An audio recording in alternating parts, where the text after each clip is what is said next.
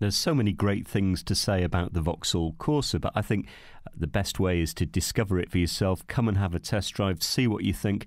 This one has the 1.2 petrol engine, which is really entertaining to drive. I think this really comes into its own around town, where you can zip in and out the traffic. It's got a tight turning circle, so it's going to mean easy parking as well. And just a car you'll get on famously with. Lovely detailing inside the cabin as well.